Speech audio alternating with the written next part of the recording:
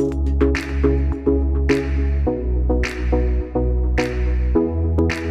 everyone, Sid here back again with another video. In this video we're going to discuss about how to import CSV file. Also you can export CSV file, and also we have here created the user list, so user can check how many users are registered. So, and also we have applied the pagination. So this kind of basically you can check here we have the two data basically right now. So because of pagination so I have right now I'm showing only two data at a time. So if you want to increase the data same time, so you can increase the data. So this kind of functionality I have done right now. So today we will discuss about this kind of functionality in Laravel. So before starting this series, I'm going to show you from scratch everything. So now I have created here file. Okay, so we have the export user data light. Let me check. So 1 second. I am going to here first of all. So right now here we are the export data something and import data something. So I am going to change here the name of let me change the particular list here. Here we have the import, and here we can export the data. We don't need to write here. Let me remove this one. Now let me go user list. Here we can go the import the data. Yes, so now suppose we have the empty files. Okay, we have empty file right now here. So I'm going to import user created successfully. So I'm going to show you my database. So in my database have already some fields, name, email and password something. So right now we have the approximately 8 data something. So now I'm going to truncate this table. Now I'm going to show you again.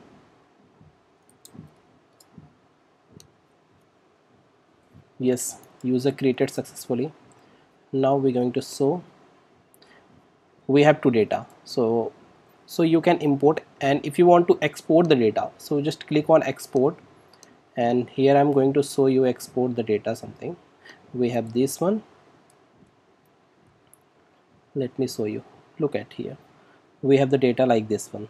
Okay, we have the exported like ID and password something. So we have the data like this one. So now I'm going to show you my list basically here. So what we need to do here, we have to import the data, we can export the data, and also we can check the data how many data are there. So you can check here. So again, if you want to import, you can go here and just select empty files we have and import again and again. So we can check at least paginations view. So look, we have now data, so we can paginate something. So these are functionality I have done right now. So how you can do that? So here we have I have installed Laravel fresh version. So you can install Laravel fresh version from Laravel website. Also once you install the Laravel website, then you need to follow some steps. So I am going to show you some steps. Like first of all, you need to install Laravel. Once you install the Laravel, then you need to install Composer. Okay, so Composer, basically we have the package like Laravel Excel. So we will import basically this package. So we need to write Composer require and met website Excel. So once you created the website, then you need to put inside of the configuration folder app.php. So where you need to update, I'm going to show you in the providers. So we have the app.php. You need to add in provider on alias. Let me show you. Here we have added inside of the providers. You can check here line number 177 we have added, and after that we need to add also one more line for the alias. So once you configure configure this app.php, then we need to go create a dummy record something. Then you need to put your database credential inside of the env file. Once you created the env file, and also once you install the Laravel, we have the already by default created database file which is user. We have this one. So we need to put here username, email ID, password something. Once you created, then you need to migrate. So you need to run command php artisan migrate. So once migration also done, then you need to add inside of the route. So also I'm going to inside of the route, which is web.php. So then we need to add here some this export I have added. So we have created also model, then you need to create model. So then once you created model, you need to create function, different kind of function. So here we are basically we are loading the page here, import export view, and once we get that this particular page, then also we getting here we are exporting export view, import view, and here we have the post method. Once we importing, then we calling the post method. So here we have let me show you my controller. Inside of the my controller we have created file. Once you created the files, we need to also need some functionality which is provided the mat website. So what is mat website? Basically we have the mat website, this one basically. Okay, so these are the package. Then we need to also the import and export functionality predefined in Laravel. This package importing basic, let me show you, importing to model. Suppose we need to import this one. So you need to write like this one query. I am going to show you. You need to run php artisan make import, and your basically whichever name we need to need. So I have created user list something.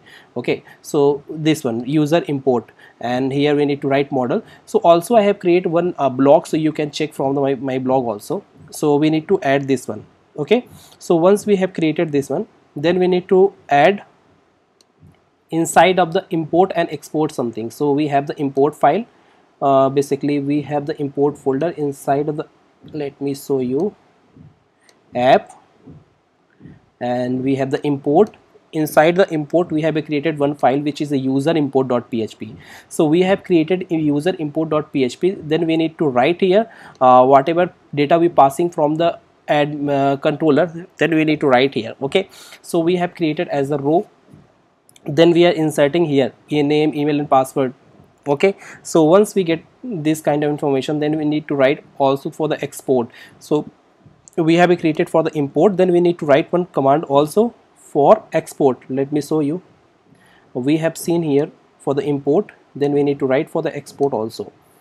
So here we need to write this one, php artisan make export and user model something. So once you created inside of the app export, we will get this file export.php. so let me show you here. Once we get export, then we need to write here return user all. So once user get, then we return all data like this one. Okay, so we have also here one function which is user controller, then we will run this particular command. Okay, so we will get in the Excel. So I will change in CSV folder also, we can write the CSV extension. That's it, no need to write a lot of code. Okay, so again I am going to show you my controller.